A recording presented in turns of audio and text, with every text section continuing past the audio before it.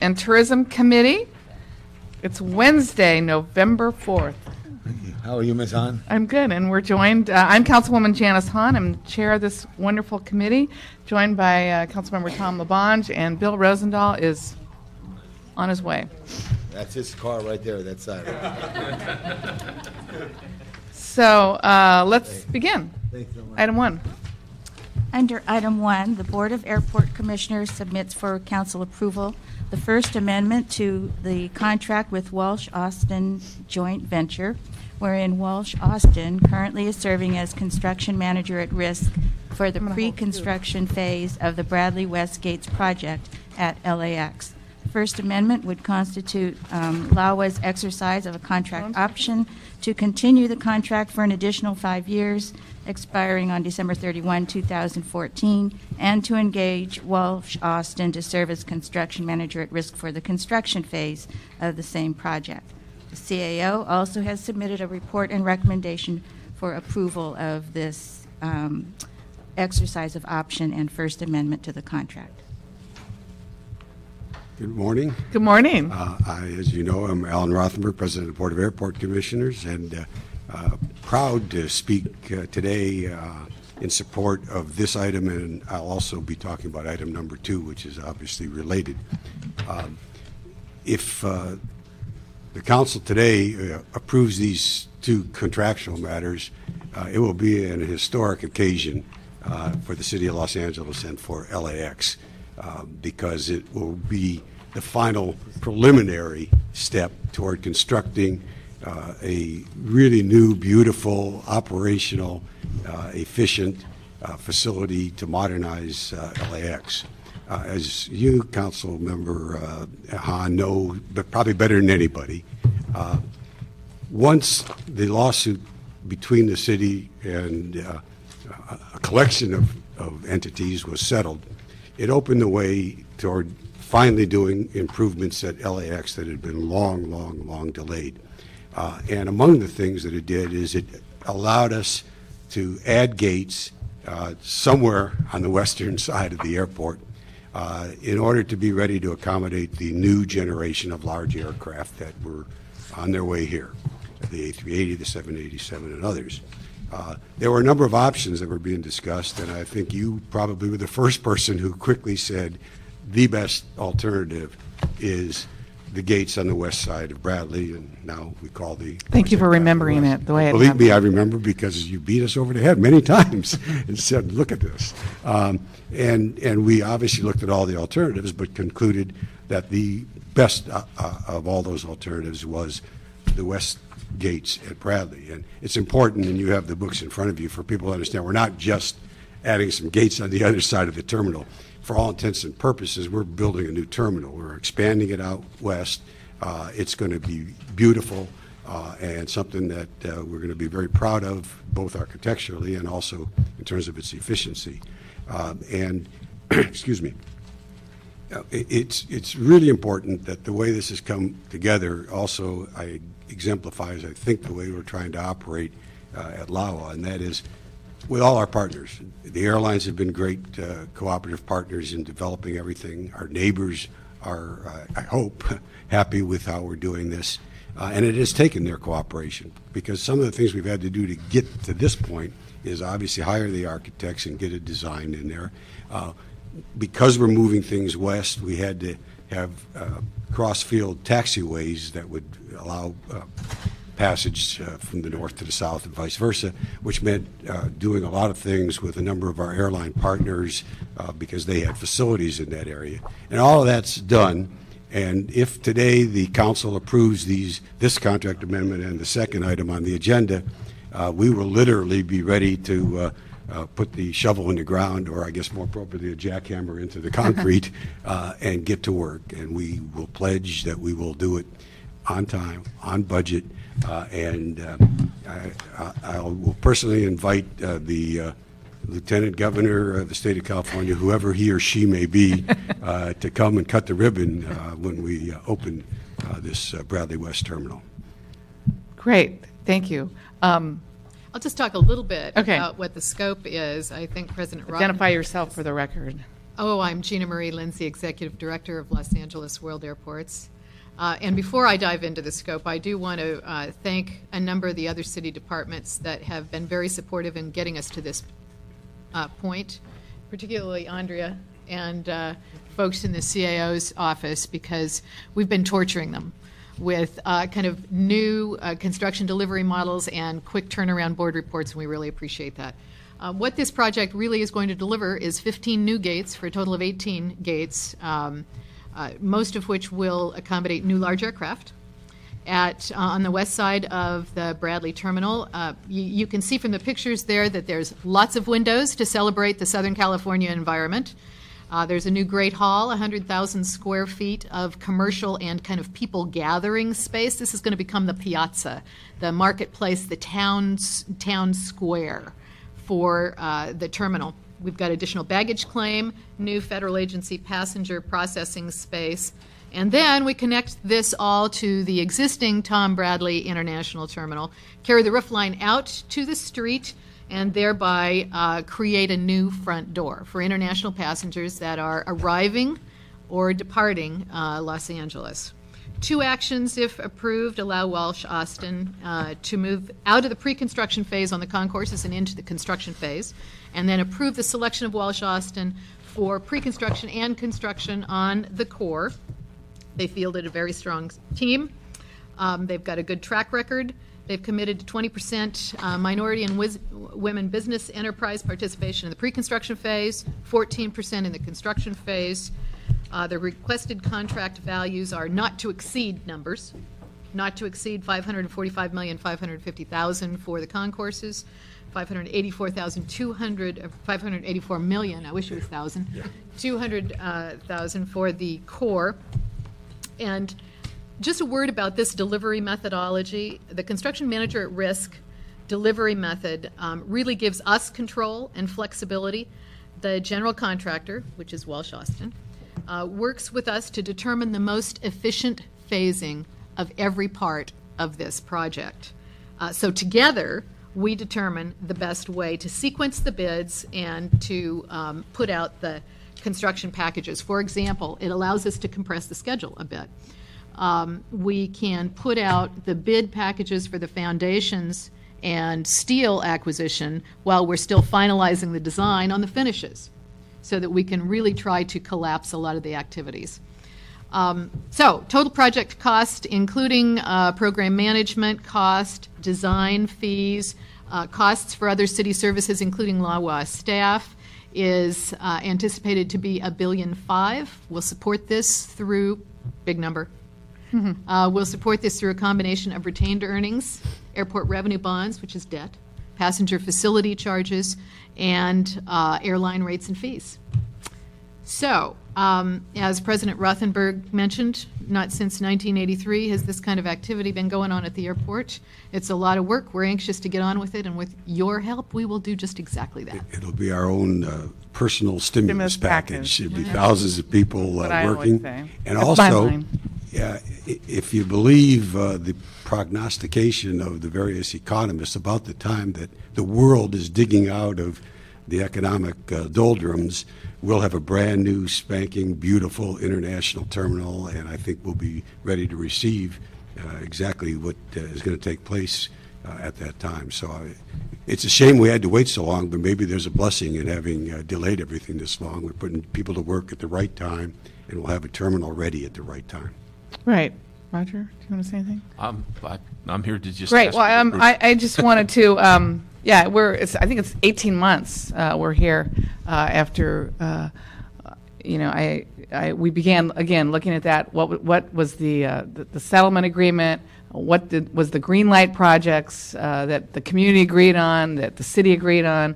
And certainly that's when I began hearing, as I know you did as well, from the airline industry saying, what is LAX doing to accommodate that next generation of aircraft? You really need to reconfigure some of those gates to accommodate them. And here we are.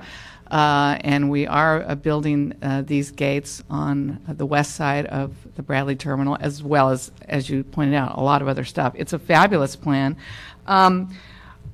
let me just talk about those planes, because, that was a lot of focus of what we were doing was that next generation of planes. How are those planes coming? Are they being delivered? Are they actually showing up as we thought?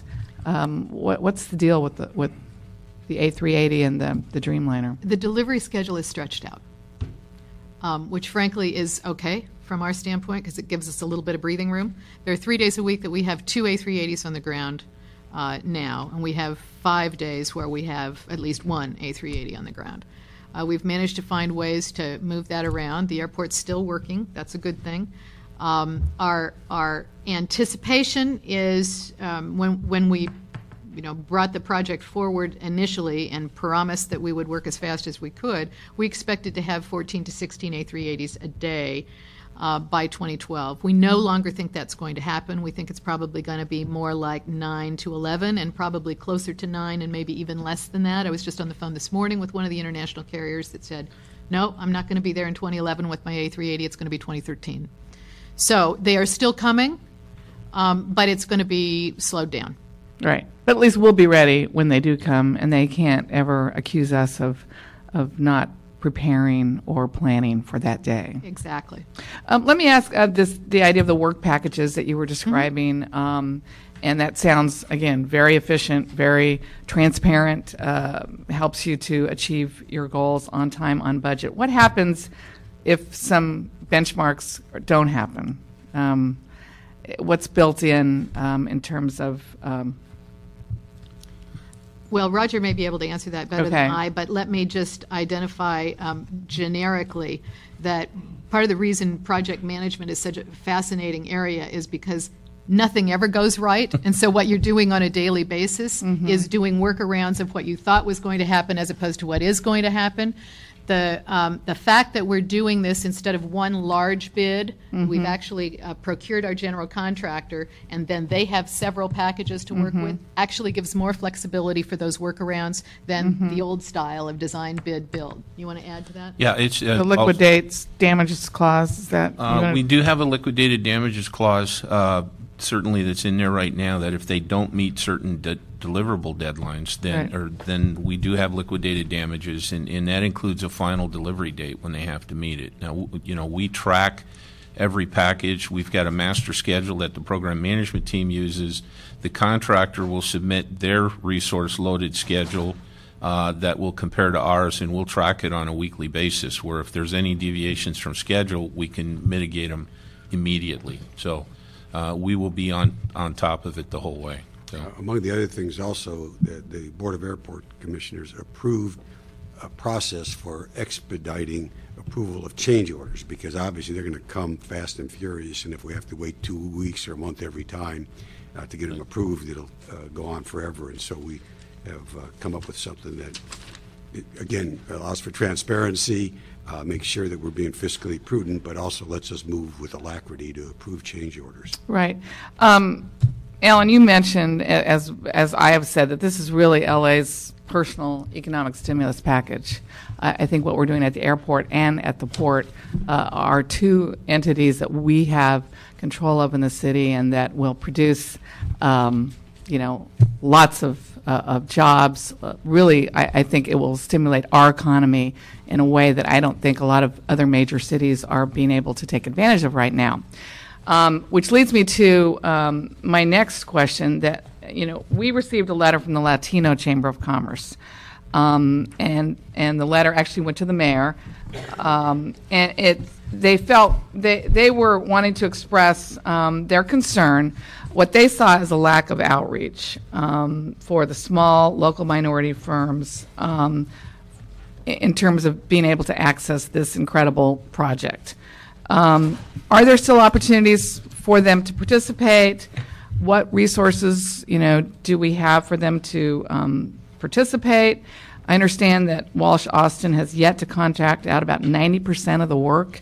Again, this is not going to be our economic stimulus package if we don't include everybody I hate to use the all boats rise when we're talking about the airport, but that's the philosophy that I think we all want to have. If we are going to invest in this kind of huge project, what are we doing to do the outreach for the minority?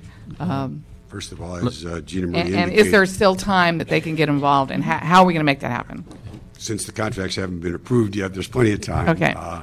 As Gina Marie indicated, we have a commitment for 20% participation of minorities and DBE businesses.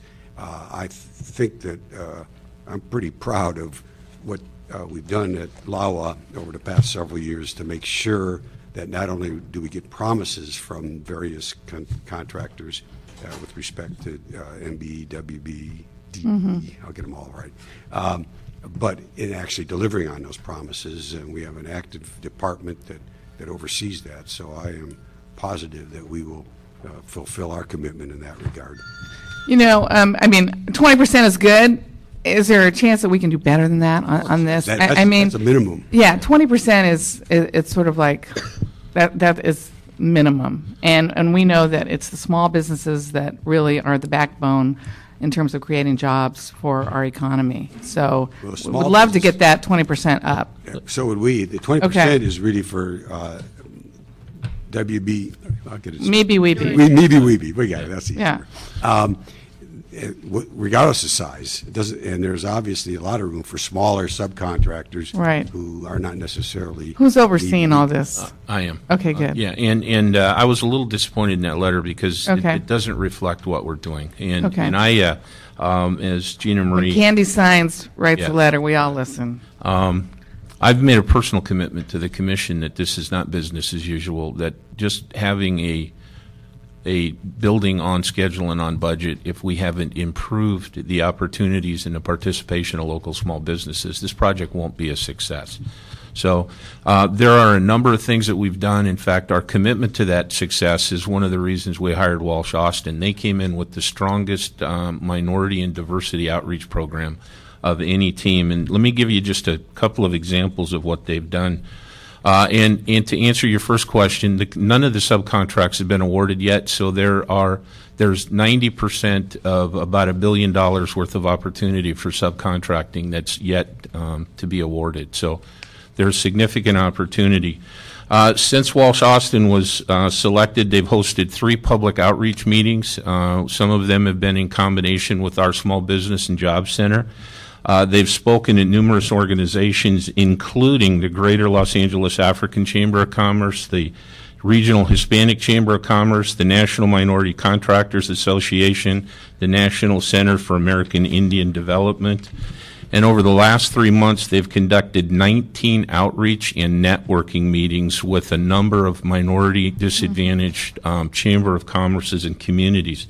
They've convened a community council that they work together with on a routine basis in reaching out to the communities represented by the council members. There's 18 members on that community council, including the Greater LA African American Chamber, the Latin Business Association, the Regional Hispanic Chamber of Commerce, and the Los Angeles Minority Business Opportunity Center. And there's 14 others. Their diversity coordinator this month, in fact, just this month, was awarded the Contractor of the Year award from the Regional Hispanic Have you Chamber. reached out to the South Bay Latino Chamber of Commerce? They've reached out across but not to the South Bay. LAWA is not a member of the South Bay Latino Chamber of Commerce. Why not? Because the South Bay Chamber of Commerce refuses to disclose either their membership or their financial records to LAWA. So we cannot join. But you can still reach out to them. You don't have to be a member to reach out to them. We reach out through the Regional Hispanic Chamber of Commerce. May I just suggest that you specifically reach out to the South Bay Certainly. Latino Chamber We'd of be Commerce? happy to. Yeah. Yeah. I think, they many of us are associated with you look at their board members, several council members are a part of this. I mean, many of us have relationships with this Chamber of Commerce. So, and when you looked at sort of who they CC'd on Yes, this, yeah. they CC'd everybody. Everybody. So I just think this is a good opportunity, and instead of just being disappointed, let's be proactive. Let's reach out to the executive director and make them a part of this team. I think that's would be the right thing to do right now. And again, Yeah. we're Councilwoman, we're trying to be very proactive, so we will do that. Yeah. In addition to the outreach, we have a packaging strategy. I mean, it's one thing to reach out to somebody. It's Right. another thing to reach out to somebody that can't respond. So, for example, on the temporary bus gates facility, which is out on the street, will be being bid now under this contract. Normally, a project of that size would be broken down into about 4 packages. We've broken that down into 20 packages. And the idea there is to allow participation from smaller businesses who may not be able to bond a larger package. So in addition to the outreach, we've developed a packaging strategy to try and make it easier for people to participate. What's the timing on when some of these will be awarded? We hope to go to the board with the first construction package in December. In December. Yep. And you're feeling confident that by December, which is only, 30 days away, you will have reached out, gotten participation, allowed these Meebie-Weebies to really fully participate and be a part of some of these packages. As I've said, absent the South Bay Yeah. Hispanic or Latino Chamber of Commerce, we've reached out to virtually Again, as you said, it's more than just reaching out. Right. Yeah. And the other thing, just to kind of give you some encouragement as well, Walsh Austin does have a 20% goal on their pre-construction. To date, they've achieved a 31% level of participation. So they are already exceeding the goals that we've established and that they promised. So I'm very hopeful that our I think we're going to have a lot of report backs so we can all keep on top of this fabulous project. And I think, that would be one thing I would want, particularly on this first round of packages. We'd like to see in this committee exactly what the participation level would be of. Yes, Mr. Mike Molina. Mike Molina, External Affairs. I spoke with Mr. Sines yesterday personally very good. and pledged the commitment that we'd be working with him. Thank you. That's what I wanted to hear. Yes, Mr. Just to LeBon. follow up on that, if there's somewhere appropriate, there could be a signboard that says, stimulus, LAX may have a job for you and your company, TomLaBonge.com. whoever would be. Okay. Number one. That's number one. Number two, I think this is a tremendous report, except there's one thing missing. Who's behind the mayor? I don't know. Okay. We so- noticed that. All right, so we will reprint those in 8x10s and distribute them around. No, I'm teasing you. I think it's tremendous because it shows the visual. And I hope as you go forward throughout where it's appropriate, that more people can know about this. This is very important for Los Angeles. I absolutely thank you as the operator of the director of the airport. Fearless leader. Okay, but thank the president, who is in a volunteer role. It takes a quarterback, and a quarterback gets in the huddle and says, we're going to play to run an airport. And that's what you have focused on, to run an airport, to serve the public, and to make it safer for everybody. And as a leader in the commission, you've advanced that cause. So personally, I want to thank you as the chair of our Sister City program, which knows what the international world means. The only question I ask is there an event that underneath this new Bradley terminal there could be a escalator down to a subway like they have in Heathrow, like they have in Orly, like they have everywhere else in the world? Where is the Green Line going into this airport? I think we don't know yet. Okay, well, I'm in favor of having to go right under the building. So whatever you could do, come straight down Century Boulevard. What makes it happen is it's when it's connected as close, is what I've seen in my little travels in the world.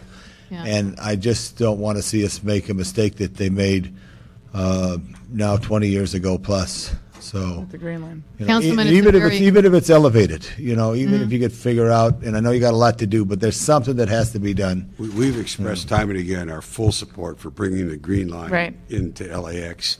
Obviously, we don't have a vote on that, but we are fully supportive of bringing it in. Do you have a And guess? If you had to come in there today, give me a guess. Where would you have it? I mean, if you could. Well, the old plans probably are out the window, and that was the last time we had a specific plan, because that was back. But didn't you call for like a transportation person Deputy, at yeah. at Yes, LAWA? we are in the middle of an options study. We Right. have several options that actually I reviewed about Right. 3 weeks ago. We're in just the formative stages of that study. But given all the work that's going on with MTA, all the work that's going on with the airport, bringing that together in a way that actually is viable is really important. So we are trying to figure out the options. I would be less than candid if I left you with the idea that it would be able to come in subterranean into the central terminal area. I think that's unlikely. More likely is going to be elevated. And That's okay. Probably going to be someplace. Could it get to on the- Sepulveda at least? We hope so, yeah. Okay, I think it's Sepulveda. Yeah. Okay. Thank you, Mr. Vaughn. So, because there's a famous song called Pico and Sepulveda, and when you get that green line to Sepulveda, there'll be a famous called Pico and Century. Okay. And Thank you. Councilman Labange, I appreciate your compliments, but it brings to mind a discussion I had with a collegiate athletic director once, where I talked about the fact that the coach was a terrible coach, but a great recruiter. And he said, if you can't be both, it's better to be a great recruiter so you have the talent. So forget what I or the board is doing. Right. We have an amazing executive We director do. and senior we do. director, Gina Marie deputy Lindsay directors. is fabulous. And You- I think we have an amazing councilwoman here who really took the step to say this is very important. So give Janice Hahn a big hand right now. Right. Thank you, Tom Bond. Thank you. And again, Mr. Rosendahl comes, I want the same for him. yes, clearly this is so important to really us being a world-class city, is having a world-class international airport. And I agree with Councilmember Labange that it has to be connected to a form of public transportation that works, that's convenient, and that will get people out of their cars. And this is a golden opportunity, like it was to build the gates on the backside. It is a golden opportunity to connect our public transportation into. Now we're joined by Councilmember Rosendahl. We're just eggs. Sorry, Gina. It's okay. We're just on item 1. I was just going to call for public comment. Didn't know if you had anything you wanted to give a shout out on 1. What's that? Come on, Chad, stop mumbling. You answered most of my questions regarding it. It's just amazing how it works. We're very pleased. Get your Thank little you. script and you run with it. I did ask a lot of questions regarding this at the last meeting, and I want to repeat that this is about modernization, yes, expansion, no. That has helped us a lot. Can you describe the timeline for issuing the construction packages? Did we answer that one? Yes, we hope to award the first construction package in December. And when will you release the first? The first construction plans are actually out on the street right now. Excellent. So we're hoping to award the first construction contract, subcontract in December. And when will we break ground?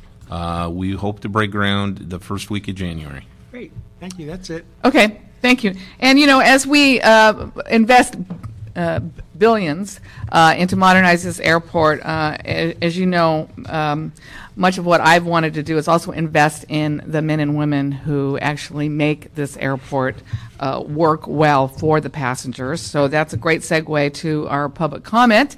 We have some of our friends from SEIU here today to speak on item 1. Hayes Witt, Robin Wilson, Carolina Briones, Can I ask if we have and one Arnold more Sachs. comment? Because we're going to run out of time. Okay, let's do 1 minute. Yeah. I'll be quick. Hayes Witt from SEIU.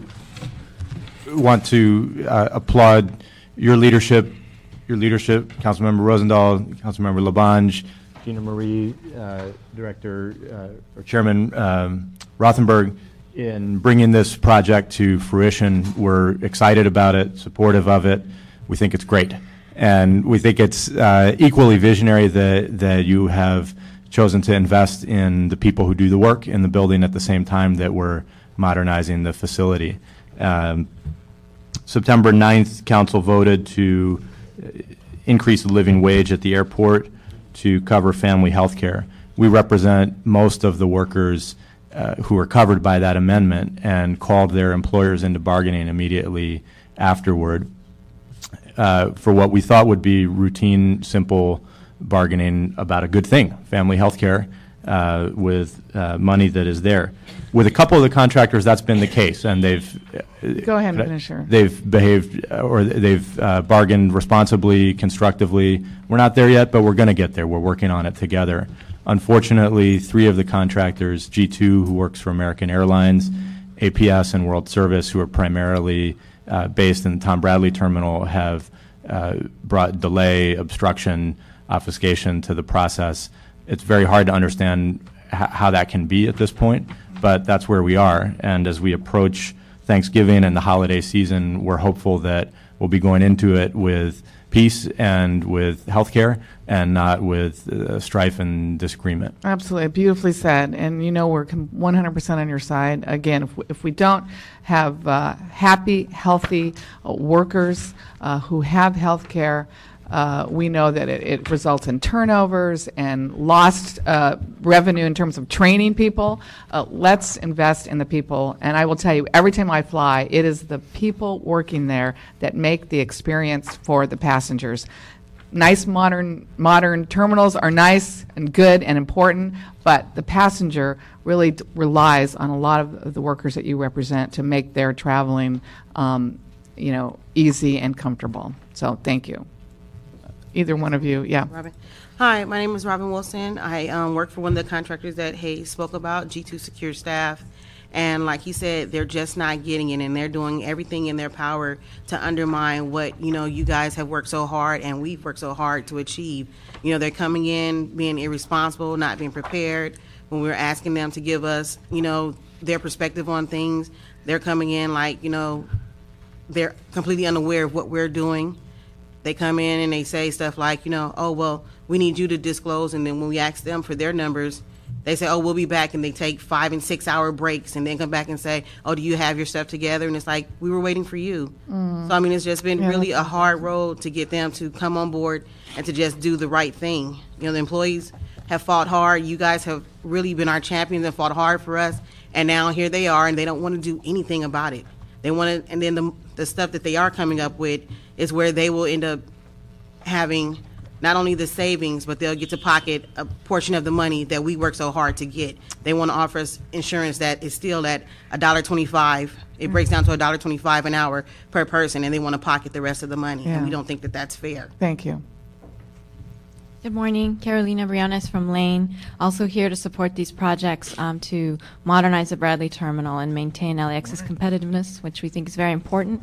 And we also think it's equally important that employees are trained, as you mentioned, and agree 100% with what you said, and also that we make sure we have contractors with responsible business practices operating at the airport. We have been working with LAWA on a policy to address these issues and problems, but unfortunately we still see problems that are still happening at the airport. Workers continue to report a lack of training for people assisting passengers with disabilities and wheelchairs in poor condition. That continues to be an issue. And also there are still irresponsible contractors operating at LAX. And just wanted to briefly mention one, I know time is short, that's actually operating right there in the Bradley terminal, which is a terminal we're investing billions in. The name is Sirica Security. They also operate at Miami-Dade Airport, and the Inspector General of that county, Miami-Dade County, found that they had purposely underreported their revenues to the airport, to that airport, by $3 million, and had underpaid their permit fees by over $200,000. So these, it's just an example of the kind of problems that we think there needs to be a policy to really tighten up responsible contractors at the airport and employee training. Thank you, Carolina. Arnold. Oh, thank you. Sorry to be such a downer for this conversation, but when your employees ask, well, why did we lose our health benefits in the first place? Do you tell them that City Council acted to have these companies be able to eliminate their health care plans and give a $1.25 pay raise in lieu of those health care plans? I bet no. And then I heard a little bit of argument. No, that's not what happened. That's not what the living wage ordinance was about. Companies get opportunity to eliminate health care for $1.25. That's what I've read and heard in the newspapers and here. But then I heard stories regarding the Green Line and the leadership at LAX. 25 years in the making for the Green Line to get to the airport is a number one priority. Just think if it was number two priority, how long it would take. And the great building at Tom Bradley West, what about the midfield concourse? Councilman Rosendahl, you championed it. when you asked for the $950 million bond? And what about that bond? Because Thank the you. airport has one, Thank you you have very one, much. Thank you and very there's much. bonds all over. Thank So you. we've got great and I leadership. appreciate all of you coming today, really. And I appreciate you giving us an update. And anything we can do to put pressure on them, we want to do. Okay, Thank you for giving us the opportunity to speak. You're very welcome. Is there a motion to approve item 1? Yes. Second? Okay. Motion to approve and seconded. Without objection, we'll unanimously approve item 1. Let's go quickly to item 2, which is another contract with Walsh Austin for the airport. Yes, item 2 for council approval Probably is should have a just taken these together. contract with Walsh Austin Joint Venture to serve as construction manager at risk for both pre-construction and construction phases of the Bradley West core improvements component of the Tom Bradley modernization project. This is for a term expiring on December 31, 2014. The CAO has submitted a report and recommendation for approval of the contract. So this contract is for the Bradley West core improvements, unlike what we just did with the west side gates. Just quickly, and I'm ready to approve this. I'll move to approve it. Anything you want to say about this quickly? I think we covered it. Yeah, I think so too. We probably should have just taken these items together. Any questions on this one? Just a real quick one. At the last meeting, Denny Snyder raised the concern that the Bradley terminal should feature blast glass, glass that, any considerations for that? The blast glass would be more of a consideration if we were building right next to the roadways, but the construction of this terminal is really on the west of the already existing Bradley terminal. Yeah. So the blast glass isn't really coming from the air side. The protection you would need would be coming from the street side. And what is our timeline for completing the central utility plant improvements? Is that work on schedule to be done before Bradley West is completed? The work is on schedule to be done before the final Bradley West is completed, yes. Very good. Thank you, Madam Chair. Last question, is there reclaimed water being used at any of these facilities, and what? Yes. Okay, good, thank you. Oh, we have a public speaker on item 2, Arnold Sachs.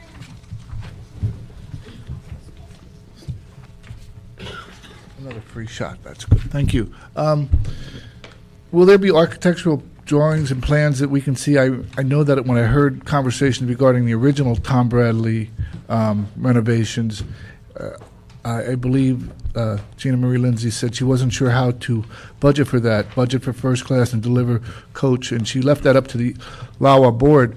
But I was just wondering, again, these gates are taking the place of the midfield concourse. You spent millions of dollars on an architect to to show a building with an overhead access to it from a building on the east side on the inside of the horseshoe. What's the status of that building, and what's the status of the access from that building out to the Tom Bradley and out to the midfield concourse? Will that be built? What's up with the money going down the drain that LAWA doesn't have to spend in the first place? Thank you For very the much. Montreal Is there a motion to approve? Yes, so moved. Second? Okay, we will unanimously approve both of those contracts, and they will be in City Council today. Great. Thank So you very after much. that, And it's can I full just have speed one ahead. moment? In the midst of Always. one of our meetings last year, Councilman Rosendahl presented me with eggs from his chicken coop. That's true. I brought them home. Georgina said, "What's the story on these?" I told him. Now Over you the know next you're weeks, home. there were secret telephone conversations back and forth between Georgina I will admit that's true. and Councilman Rosendahl, the result of which we have a chicken coop in our backyard. We went and bought some baby chicks, incubated them. They are now laying eggs, and that I awesome? think that this is... Oh, Who's got a camera? Who's got a camera? wow. Wow. That's amazing. Thank you, Alex. Very exciting. Very exciting. Well, I'll mix them in with mine and see how they taste. Okay. Thank you. Thank you. Are these your grandchildren or something? I mean, Regards to How's- your lovely wife. Okay, thank you very much. Let's go on to item 3. Yes, Item 3, the Board of Airport Commissioners submits for approval a consolidated master lease with Castle and Cook Aviation Services for premises at Van Nuys Airport for a term of 30 years, and approval also of specified findings and adoption of the negative declaration that the proposed project to redevelop the site as a fixed-base operation could not have a significant effect on the environment. The CAO has submitted a report and recommendation for approval. Okay, quickly, what are we doing here? Steve Martin, Chief Operating Officer of LAWA. We are consolidating a series of small leases at Van Nuys into one master lease in order to facilitate an investment of over $10 million in a new hangar and related facilities. And it's pretty straightforward. It's basically consolidating leases they already have, but basically they had to do that in order to facilitate the investment. Good. Anything further? Okay, there was some concerns by one of the other tenants about the ability of them to operate as an FBO. Have those issues been resolved in this new lease? Yes, those issues get resolved because of this new lease. Okay, and how have they been resolved? Well, the long-standing dispute about fueling rights and non-fueling rights among Right. people at the airport, this resolves it in a way that says Castle and Cook, the party involved here, will have all the lease premises required by the minimum standards in order to be a fully approved FBO, and I think the other FBOs are satisfied with that. Okay, and how long was it going to take to redevelop this site? I think it's a 2-year project. 3 years, and they have penalties if they have any delays. Okay, now there's going to be construction going on, and Yes, demolition and construction. how's the neighbors? Are they aware of this? Have they been notified? It went through both a neighborhood council vote and was supported by the neighborhood council. There was an initial study done to make the CEQA determination, and all of that was disclosed in the environmental research that was done.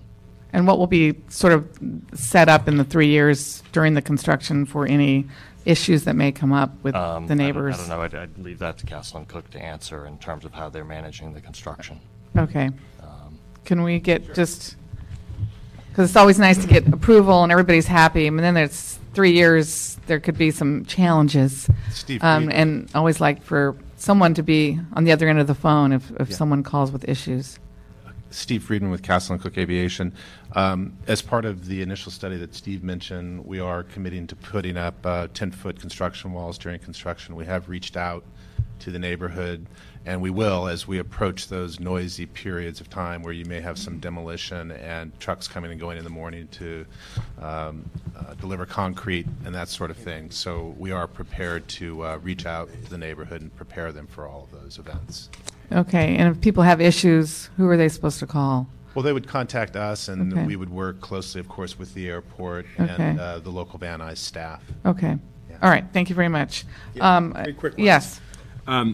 What is Castle and Cook plan for the space? What are you going to do? We're essentially demolishing 2 old obsolete hangars and erecting a new 40,000 square foot hangar with an office building component that will service and facilitate the corporate jet and private jet GA crowd at Van Nuys Airport. We've been doing this for 29 years, and as some of you know, Mr. Murdoch has actually built hangars in 4 different decades now, and so this is sort of business as usual for us. Very good. Will the Castle and Cook hangars include an FIS to process flights from out of the country? FIS, help me out with that acronym.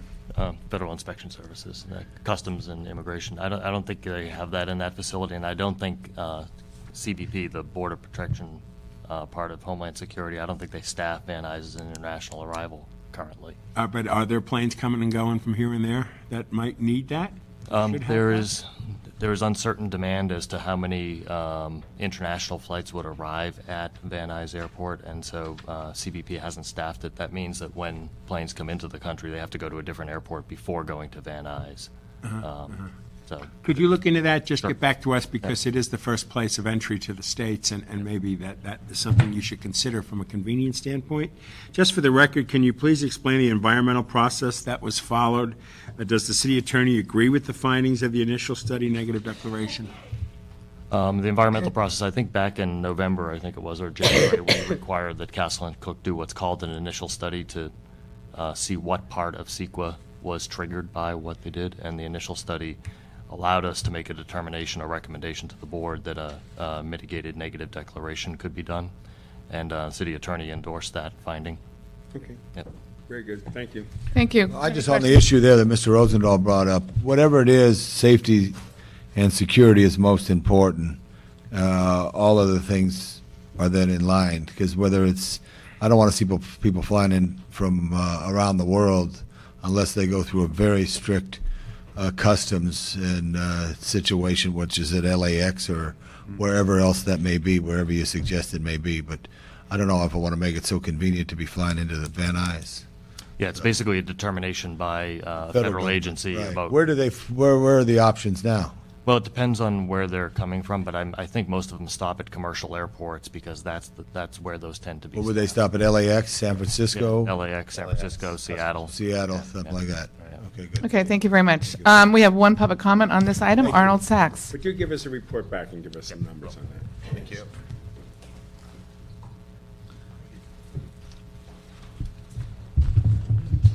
Yes, thank you. There was a story in the newspaper, I believe it was a couple months ago, regarding a problem with a fuel depot at Van Nuys between Castle and Cook and Murdoch. And I understand that there was a settlement reached, which means money changed hands. But I believe part of the problem was that Murdoch said that Castle and Cook didn't meet the requirements to operate a fuel depot there. And I was wondering, has that ever been looked into? Has that been authorized or vetted like we had with the scenario at LA Live situation? Is that just vetted because it was years and years and years in the making, or been going on for that long? Or are they being required to meet the requirements that allow them to operate as a fuel depot at Van Nuys Airport? What's the status on that? Thank you very much. Is there a motion to approve this item? So moved. Second? Yeah, thank you. Just for the public comment, why don't you write a letter, Mr. Sachs, to the administrator at the airport? Because I'm not going to get you that answer. You just asked the question. Why don't you, if you're really interested, write a letter to the administrator, copy us, and you should get an answer. Thank you. Thank you. Has it been seconded? Yeah. Chair Hunt, I would just Yeah. like to clarify that you're being asked to approve the 30-year lease, Right. and you're being asked to make findings and adopt the negative declaration. Okay, thank you. So it's been moved and seconded to do just that. So that will be a unanimous vote on that item. In the interest of time, I'm going to go straight to item 7, since we have a lot of people here on that item today. So those of you who weren't prepared to have it happen right now, it's happening. And I've got public comment cards that I will call up. Why don't you? Well, wait. Why don't you guys wait? Yeah. Okay. Under item 7, motion Han Koretz, introduced on October 21, proposes that the Harbor Department report to this committee on the upcoming second phase of the Clean Truck Program, when a broader number of older trucks will be prohibited from operating at the port unless retrofitted for reduced air emissions, and that the department provide an update on the information that truck drivers should have in order to comply with the requirements of the Clean Truck Program. Actually, I think I would like to have the public comment first so you can hear some of their concerns. And colleagues, I brought this motion because I was hearing from many truck drivers who are concerned that the next deadline in the Clean Trucks Program, they're worried that they're not going to be able to comply, and they fear that many drivers are going to lose their jobs come January because they won't be able to meet some of the requirements, and so they are want to hear what their options are, what grants are available, what programs are available, and I think some of them are also wanting to know whether biodiesel is going to be an acceptable alternative as part of the Clean Trucks Program. So why don't we hear from them first, and then you guys can answer their concerns. So here's who I have that have come all the way down here to speak. William Stahl, is that right? Julio Cardoza, Christopher Pine, Noreen McClendon, and David Villegas. If there's not enough chairs, you can wait, and after one person speaks, And then, John, just make sure, you listen to these and address that in your comments. Okay. Good morning. My name is David Villegas, and I'm with the Greenport Drivers Association. I'm here representing the estimated 5,000 to 6,000 truck drivers that will be losing their jobs this December 15th over the Clean Air Act that was established. Our drivers, they feel that this program has been streamlined. They oftentimes only have 10 days to respond to a grant or a retrofit. So we're estimated 5,000 to 6,000 drivers will be out of work because they're not up to par with the regulations. So we've also established a program as an alternative also with biodiesel. And the great thing about this biodiesel is that it reduces the main cancer-causing pollutant, which is the particulate matter. So currently we're fueling with Vert biodiesel, and they come out and we fuel up our trucks every Friday. So that I'm bringing to the table, and I also have proof here as to what this biodiesel does for the engine. Now I just want to make it clear that it's not the truck causing the cancer; it's the fuel. It's the product. Right. Okay. So like we had China shipping us stuff with lead. Immediately we did something over that because the repercussions to the generations, it's long term. So if we find an alternative to that fuel, I think that's the greatest thing that can happen Right. to the United States. Thank you. Thank you very much. Okay. Okay. Hi. Good morning. Members of the committee. I know each of you, and I'm always trying to help out the community. I got involved with the Port Drivers. My name is Noreen McClendon. I'm the Executive Director of Concerned Citizens of South Central Los Angeles. Thank you.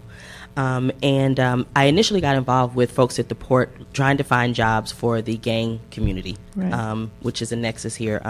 So in any event, I'm concerned because the trucks that are already outdated, those drivers trying to get retrofits are having to take leases with employers who they may work for a full week, and by the time they deduct their lease payments, the gas, and all these other fees, they may wind up with only $200 for a full week of work. Plus, they're spending 16, 18 hours away from their families and in their trucks just trying to make that little bit of money. And I think it's unfair. And I also think that they do have some proof that the biodiesel is actually reducing the emissions. Mm-hmm. And I think that there is a way that we can, if we just shorten or give them more time, do a study to see what the biodiesel does, that we can avoid making 6,000 people unemployed and do something good for the, also we can reduce our dependence on foreign oil, Right. and do something good for the environment. Thank you, Noreen. Oh, my name is Julio Cardoza. I'm a vocational training school. I'm a national trainer for automotive truck, not truck driver, for trucks. How to service the trucks. Oh. And I'm here to support them, and also we are ready to support them to train the drivers and train the mechanics to how to service, the trucks by changing from diesel to biodiesel, which is not necessarily to expend a lot of money, or retrofitting costs $1,000 just to be compliant, just by minimal. Eventually, in the period of a year, example, it can be changed some hoses on some trucks, because it could be affected eventually, but it's not a really big concern that costs a lot of money to them. And then we are a school, we support them, we are ready to train them, to how to use it. And also we got here a proposal, that we presented even to commissioners, Port of Long Beach commissioner, which is one of them, has been in our meetings, so he's aware about it. And he probably will have a next meeting with the AQND to bring that issue also. So we are find the different sources of how to bring this issue to to benefit. And I want to present you all the documentation, to explain and the proposal that we're putting. Great, thank you. Good morning. My name is William Stark. I represent Vert Biodiesel. We supply biodiesel to anywhere in Southern California, to trucking companies, to biodiesel co-ops that use it we'll talk about that. Plain and simple, biodiesel is not the magic answer to everything, but it does have a lot of positive effects by using it, lowering emissions, so on and so forth. There's only one emission, is NOx, that is addressed, that everyone kind of focuses on.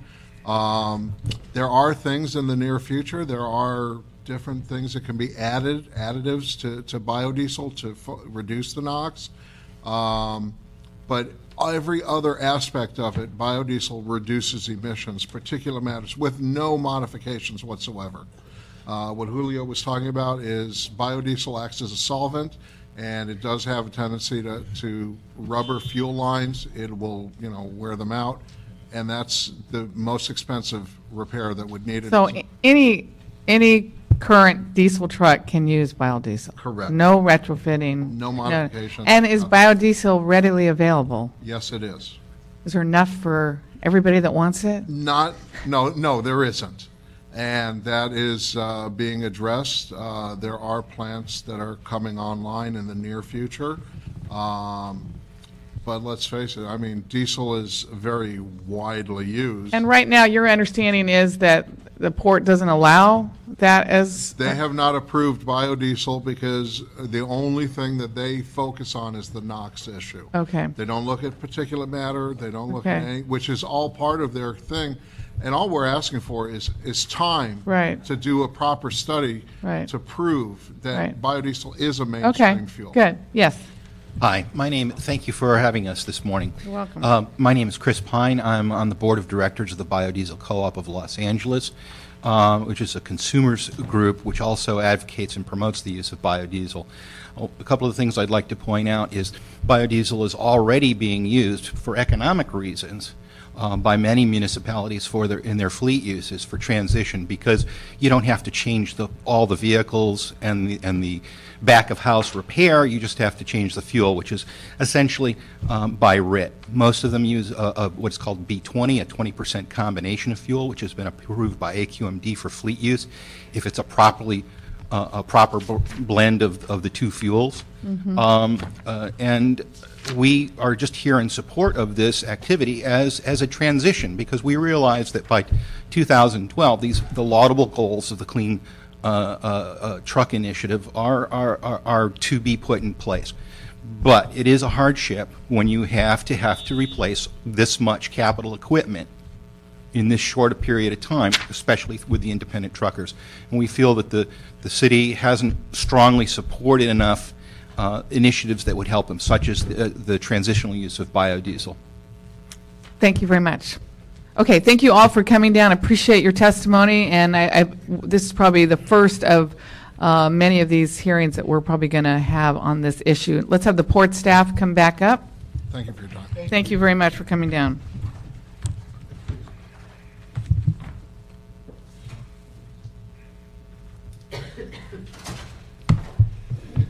Okay. Good Hi. morning. Good morning. John Holmes, Director of Operations, and I have with me Chris Cannon, who's the Truck Program Manager. Okay, good. He's the guy that's responsible for implementing all the truck. Okay, you've heard these concerns. We've got another deadline coming up. There's a claim that, maybe 5,000 truckers will be out of a job, but wouldn't be if we sort of either extended the deadline or had an opportunity to approve this biodiesel. And I think the first thing that I have to, I suspect I'm not going to be very popular today, but I think the first thing I have to say is people attribute the deadline to the port, but actually the deadline we're talking about is a CARB deadline. As you know, in the initial phases of the Clean Truck Program, we got out in front of CARB on this because we wanted to get rid of some of the older trucks. We are now in complete alignment with the CARB guidelines, so even if the port decided that they would, for example, say that an older truck with burning biodiesel is the same as let's say a newer truck burning diesel, we couldn't embrace that because the deadline we're effectively enforcing on 31 December is the CARB deadline. So I'm not trying to push this off on somebody else, but we depend on CARB to do the studies and analysis and tell us what is equivalent to what. And Are they so doing a study right now? They are doing studies on biodiesel, and Chris can probably speak more to it. He's the environmental engineer. But the things that I don't dispute anything that the gentlemen have said, but the reality is biodiesel does, there are less particulates as I understand it, but it does increase the NOx on the, which is one of the things that of course we're trying to get rid of. And the second issue is because of the nature of biodiesel, some of the trucking companies have a hard time. It voids the warranty because it does have certain effects on the trucks. But the reality is, if CARB studied this problem and said, you know what, port, we think that I'm just using numbers, a 2000 or 2000 truck burning biodiesel is as clean as a 2004 truck, which obviously is one of the trucks that won't be will still be allowed in on 1 January of next year. I think we support CARB's effort because obviously we don't have the staff to do all the analysis. Right. And we support CARB's efforts on the retrofit. If CARB tells us that the retrofit is a good retrofit, we accept the retrofit. So at this point, I appreciate very much that, you're concerned about this, and but the reality is the people that we would collectively have to go to right. would be CARB. Is there an opportunity for us to do that now? I think we could go to CARB and ask, but is there an opportunity? I think the best thing to do at initial phase would be for us to go to CARB and maybe brief you and your staff on what kind of analysis and what kind of projects they're working on, and see what the realm. Would there be an opportunity maybe for like our staff, your staff, maybe someone who's representing the biodiesel, maybe have a meeting with CARB all together, so we kind of. Absolutely. I think that's what I would recommend that we do. Obviously sooner than later, just so we can all kind of sit around the same table and hear the same information together and see if there is an openness for any kind of dialogue on the deadline and on the progress of these studies. And we would probably have to include AQMD, obviously. That's fine. But is there we have constant meetings with them. I think. Could we have a meeting though, just focused on this issue? Yes. If you could help set that up, we'll soon. Set it up okay, good. Very soon. That's what I would like to have happen. And again, we would have to get the people that absolutely work on this rather than the people who are implementing the requirements. But clearly, I would like to see a representative from this group that came today to sit at the table, just to. No question. Okay, good. Question, and I'm not going to tell you good. I'm an expert on biodiesel. We're just trying to. Our goal is reducing emissions, as you know, and if we can do that, and we all want that, and we have been 100% behind, clean airports, clean ports, but it really hurts to hear that there might be, something like 5,000 people out of work as a result of this. I always think, we've got to balance. And I've always said we can have good jobs and we can have clean air. That's my mantra. I don't think it should be one or the other. But it's feeling like this time around it might be we can only have clean air and we're going to lose jobs. And I don't think any of us are prepared to embrace that concept right now during this economy. So I would agree, and I think it's better to do it sooner than later because as it stands, we were fortunate enough to get probably more CARB money than we expected, and they went out with an initial solicitation, and they might come out with another solicitation. So I think the people that are in jeopardy of maybe losing their trucks, we could then, if we knew what the answer was, we could determine whether we're going to pursue the sort of the route where it's a determined equivalent, or the route where we have to help them into new equipment or So I would say like the next week. We can do that. You could work with Jenny and my staff and work with this group. But, great. Chris, do you have anything to add? Because I'm just the operations. That's really what I wanted to accomplish here. No, that's fine. Sorry. Okay. Yeah. Okay. Great. So with that, my recommendation will be that we set up a meeting quickly. And if I may add one other suggestion, maybe I was on your website last evening, and I thought maybe we could, because we have a lot of truck information on our website, we could put a link Perfect. from your Perfect. website. Perfect. So if you have a truck question, 'cause we Perfect. have a clean truck center that Perfect. facilitates. I Right. just thought maybe it would be nice to have a link on your website as well. Perfect. Is that, Link up. Are you okay with that? I mean, we're friends. I would like to think Is so. that what that is? Have you befriended me? Okay, absolutely. Link Let me up. just ask the question, of the 5,000 truckers affected, how many of them online in their business that will be able to use that access? All of them are online? Not all, but a lot of them. A significant amount. Thank you. Okay, thank you. Let's do this. Yes, absolutely. Thank you, Noreen. Okay, thank you very much again. There's always seems to be people falling through the cracks. This seems like a huge one. Let's try to figure out how to solve it. Okay. And you've been Mr. Problem Solver in this whole Clean Trucks program, and let's figure this one out. Okay. In interest of time, let's. I was going to approve item 4 and item 6. Do you guys have any objections? 4 and 6? Okay, Madam without Chair, objection. you have cards. Oh, thank you. Item 4, we have Arnold Sachs. And 6 also. And 6, we have Dr. Clyde Williams. You two want to come on up? Arnold and Dr. Williams on item 4 and 6? And then we'll approve those items.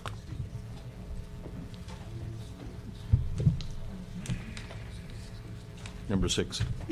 Both of them. Well, yeah. I don't want to think on board. No, yeah, you're on item 6, you're on item 4. Let's take 4 first, Arnold Item Sachs. 4, call him, Doctor. federal regulatory issues and litigation matters at Los Angeles International Airport.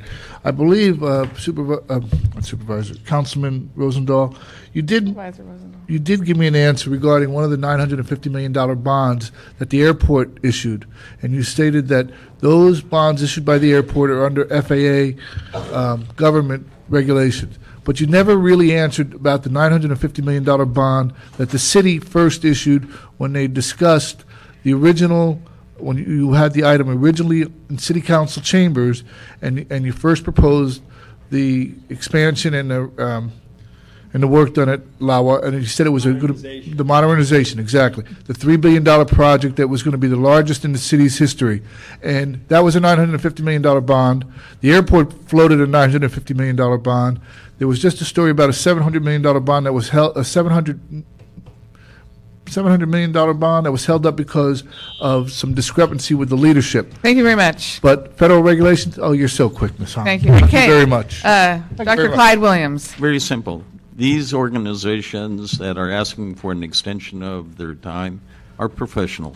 They knew the terms of the contracts. They knew the schedules. This is not rocket science. If it was state-of-the-art something, it would be okay. But let the teeth of the contract be used. If you don't enforce the specifications, you have no specifications. So I would highly recommend that you not give them the extension. Thank you. Thank you for your insight and perspective. Okay, after hearing that, colleagues, can I get a motion? So moved. Second, we'll approve items 4 and 6. Let's go to 5. Under item 5, the Board of Airport Commissioners submits for approval an amended and restated airline terminal facilities lease with United Airlines for passenger terminal space in Terminals 7 and 8 at LAX. It's up to you. Okay, on item 5, is there a time limit on that? Bill was suggesting that we continue it. Last date for council action, 11/25? No, 11/25. Yeah, but last day for council action is not until 11/25. Well, this is part of a settlement agreement with United Airlines, and we have a court hearing on the 10th next week, so it would be preferable if... I don't mind if we Okay. put it out, but we bring it to full council and we can discuss it. Okay. Very good. I move it forward to council. Okay, all right. Thank you. Thank you. Thank you. Okay, now let's go to 8. So we'll ask our questions then. Okay. Under item 8, motion Rosendahl-Hahn, introduced on October 27, proposes that council ask LAWA to report to this committee on a plan for fully implementing the runway status light system at all runway intersections at LAX, and to report on current staffing levels at the LAX control tower. Madam Chair, Gina Yes. Marie Lindsay, Executive Director, LA World Airports. I'll make it quick. The plan for implementation of the runway status lights is being hammered out between chief pilots of the airlines, air traffic control folks of FAA, the safety and standards folks of FAA, and LAWA. We do have some money left over in the MOA that facilitated the implementation of the current system. We think within about 6 months we'll be able to apply that several $100,000 to a couple of more intersections, but again, the priority needs to be agreed to by all the entities I just identified. After that, we're going to need to figure out a funding strategy with the FAA. You'll recall that the airport put up its own money to do the first phase of this, $7 million. We're working hard with FAA to put up significantly more of their own money to help us do this. So short answer is we'll have several more intersections done in the next 6 months. It'll probably take us a year to a year and a half to get the rest of them done. Very good. Very good. A couple of quick questions. Thank you very Sure. much for that update. First of all, the air traffic controllers as a group were not in the room when the decision was made for the existing runway status lights. Is that true? I don't know the answer to that. I know air traffic control as a section of the FAA was involved. I do not know whether the local air traffic controllers were part of that group or not. If we could ask them to come up, I'd love to hear from them as well. The air traffic control, Mike Foote. I really appreciate the time frame. I asked the FAA to show up. They're not here. It'd be nice if they showed up on the local level because we are the ones where the rubber hits the road. So if you could let them know, this Eon Gregor guy, that the next time we do this, I want him here. And if he won't come, we'll go to Washington and make him come. I'll do that. It's important that they show up. Well, I think and I appreciate that, Mr. Rosendahl, but the federal government sometimes doesn't. don't care. I got that, but I think if you say it, I'll help you. All right, Okay, good. Help thanks. us. Fine. Could you state your name for the record and tell us your thoughts on both the runway status lights and the staffing of the tower? Okay, my name's Mike Foote. I'm the union president for the air traffic controllers at Los Angeles Tower. No, we were not in the room. In fact, we tried very hard to get into the room, but it wasn't LAWA that was the obstacle. It was the FAA that was the obstacle, for the record. Right. Okay. That's story one. Story two, now you heard Ms. Lindsay say that they want you in the room going forward. We'd love to be there. Okay, great. The second question is, when you looked at where they put the runway status lights so far, did it mitigate some of the safety issues or not? Well, from our opinion, you got to prioritize, as was stated, where you're going to put these things. I mean, we want them everywhere. We want them everywhere, just for the record. We want them everywhere. But if you're going to prioritize on the south side in particular, this last runway incursion we had was at Taxiway Mike, which is one of the high-speed. But basically what we were being told by the FAA is because they changed the geometry of the airport, that this type of runway incursion simply couldn't happen. We told them they were wrong then, and proof from the very close runway incursion a couple weeks ago shows that we were right. But going forward from here, I mean, putting them down at Taxiway at the end of the runway, down at Uniform, for instance, you could cross down there and probably not hit anything. I mean, that's not really in the impact zone. Mike, Papa, and Tango are where you're going to stand a chance of actually getting hit. Taxiway Golf, you'd get hit if you were crossing. The ends of the runway were not a focus so much for us in this particular. If you're prioritizing, so for us it would be Papa, probably Tango, Mike in that order. Okay, what I'd like you to do is report back to the committee where you think the priority should be for the record in writing so that we know that and we can give it to Ms. Lindsay, who also with you can sit with the But you FAA. said ultimately you'd like to have them everywhere. Yes. And are we prioritizing because of cost? Well, we have to prioritize because if we were to wait to just do it all at once, we have a bunch of infrastructure, electrical infrastructure that has to go in, so it would slow things down. So I we're see. leaning forward to try to do as much as we can as soon as But ultimately you will have it every intersection? That's the goal. That's the goal. So prioritizing just means which ones can we get done soonest? I see. Because we had a runway incursion a day after the one on the south side, Yeah. over on the north side. And it would be in a spot that you would think probably the odds of getting hit are slimmer, but still could have possibly been prevented by that. by having the runway status lights there.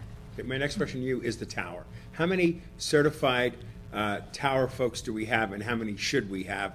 And what is the overtime issue like for those that are certified? Right now, we're 35 certified controllers, although we do have one that's downstairs. He's eligible to retire. He hasn't been working for a while, so we might be, we'll go with 35, actually, in the building that are certified to work right now. In the past, 47 would be the number that we need to open up all the positions for as long as the FAA wants to open the positions. Traffic count doesn't necessarily matter. If you want to open up this helicopter position or this ground control position, you need the body to open it. So that's where we're at. What about the overtime? 6-day work weeks.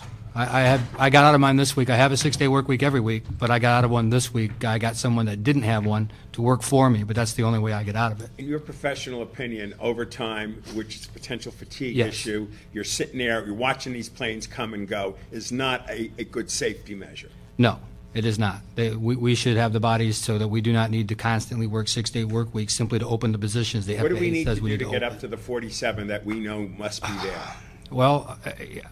We got a new contract, which is a big help for us. Before that, I would have said it was impossible. Now with a new contract, we're actually able to get, because what we couldn't do before was get a controller from Van Nuys or from Burbank to come to LA because they take a pay cut. So that problem has been resolved. Be that as it may, we're still getting people off the street coming to Los Angeles, and we haven't had any certified. They're counting trainees as controllers.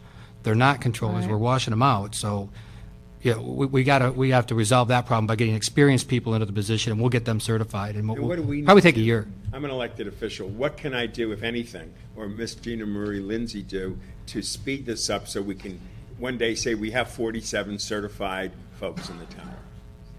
Honestly, I don't know what LAWA, what tools you have available to say what it is that you could do. We need to incentivize people to come to Los Angeles and to stay. We have people that are scheduled to leave. I have somebody that's going to become a supervisor in January. He's a controller now. They're going to make him a supervisor over at Burbank. Pressure on them to stop. Let me just ask on the latest near collision that almost happened. What was the makeup of the tower at that point? I think we were probably maybe one body short on the shift, but the positions that should have been open were open.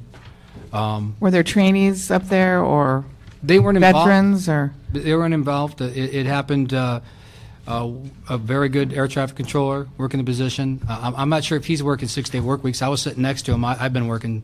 I don't know if he worked a 6-day work week that week, but. Basically, what happened was, as the aircraft was exiting the run, he read back "hold short, runway 25 right," which is the requirement. That's our job. He did that. We got the response for that.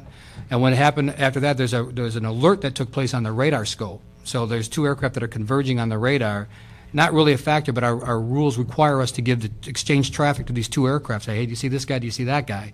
And then we come back. As you're turning back to the position, the alarm goes off from the ASDX, which is the ground radar.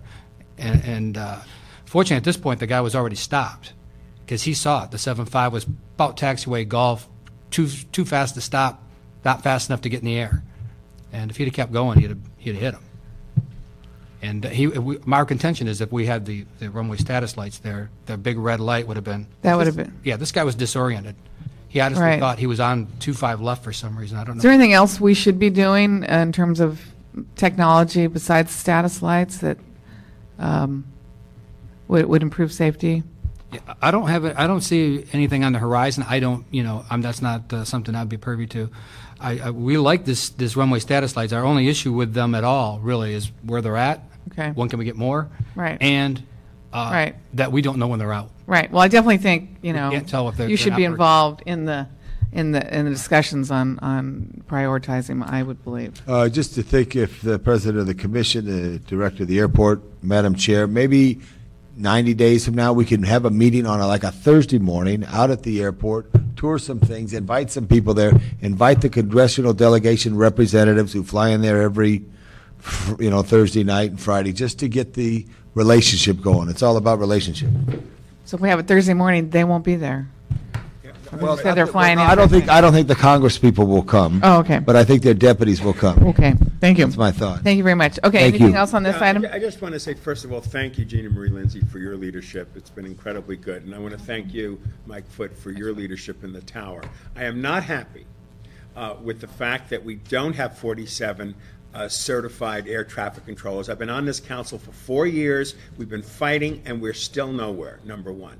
Number two, I want a much more clearer prioritization of where the next set go. And if we need to get our congressional delegation to, I get so angry because the FAA is just a bunch of bureaucrats. They report to the members of the House and to the administration. And instead of them playing big shot, the elected officials are the ones who need to know we have potential safety issues with the tower and potential safety issues with the runway status light. So I would like a letter that would go to Maxine Waters, Jane Harmon, and Dave Rohrabacher, and whoever else is a member of the House, maybe the lady that's on that oversight committee there. Her name is escaping me. The one that owns a lot of houses. Laura Richardson. Oh. That wasn't meant to be a fun. I just couldn't get her name. But that much we know is an issue. Humor's good. All right, the 4 or 5 of them that relate to the airport, I want an official letter asking 2 questions. One, how can we staff that tower? What do we need to do to get certified 47? And 2, how can we accelerate the runway status lights and do it in such a way that the prioritization of the tower folks is taken into consideration? I would like to see that, and then I'd like a report back on that when you think it's appropriate to get that kind of action. I'm more than happy to call those electeds and do whatever I need to do. Okay, thank you. We need to wrap this up. Got it. Duly noted. We got Denny Schneider on the queue, and then we've got to adjourn because we're late. On behalf, I'm here to support and thank you for all you're doing. That's it. You stayed for the whole meeting to say that. Thank you, Denny. It's okay. I'll get back with you. We're receiving and filing this, but we've made a lot of recommendations and concerns that were expressed here, and we would like have a report back in January. Yes, let's get a report back in January. By the way, I do want to mention that those incursions that did occur had nothing to do with geometry. Okay, good point. Okay, thank you very much. Seeing no, we will receive and file that. This meeting is adjourned. Let's get down to council. Sorry to get a little angry there, but I you have a right to get the message out. You have a right to to FAA.